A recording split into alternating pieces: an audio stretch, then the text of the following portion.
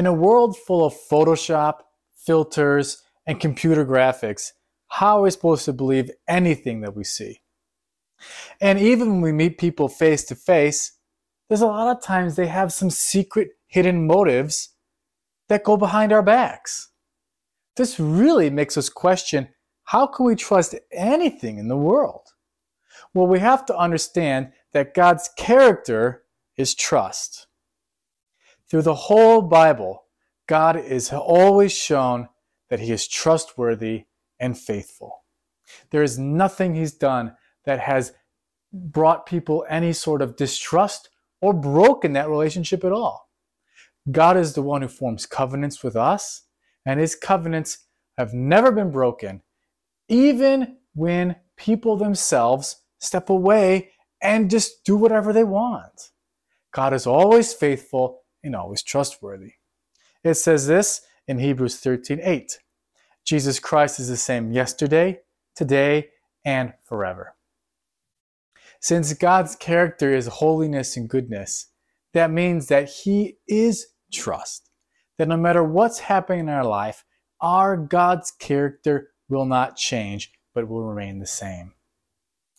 In the Old Testament, New Testament, and even today in our world, people who worship other gods have challenges because those gods have minds that can change.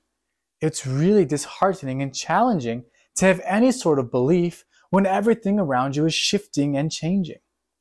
Even atheists who don't believe in any God, they trust the world around them, but every day it's different. So how are you supposed to build a strong foundation in your life when everything is shifting and changing?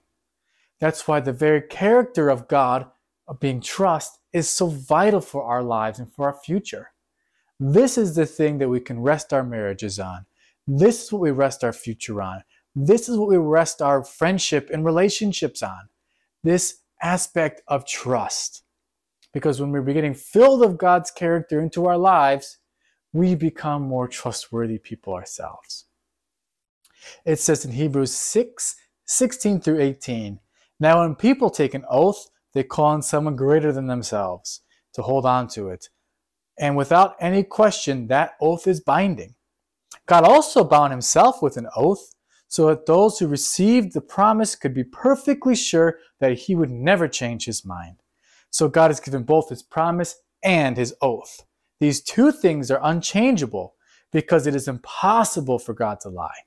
Therefore, we who have fled to Him for refuge can have great confidence as we hold to the hope that lies before us." One great example of this in the Bible is actually with King Hezekiah. God told Hezekiah, "Hey, you're going to die in 3 days, so get everything in order."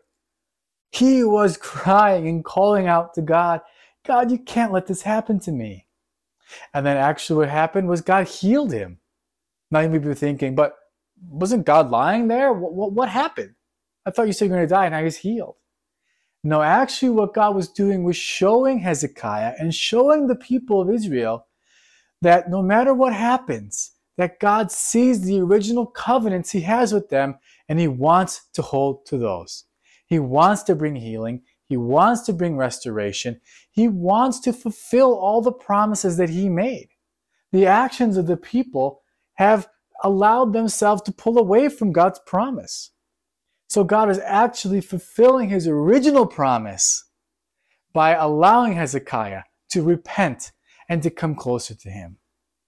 So even though in our life we don't understand the things that's going around us, we don't understand the challenges, we don't understand the pain or the difficulties, it doesn't mean God has not abandoned His promise.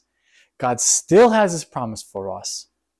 And the evil spirits that we're facing want to destroy us. And that's just the reality of our life. But we have to keep in mind Psalm 117 verse 2.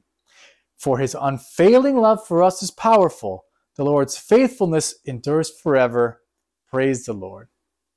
God's character is that of trust.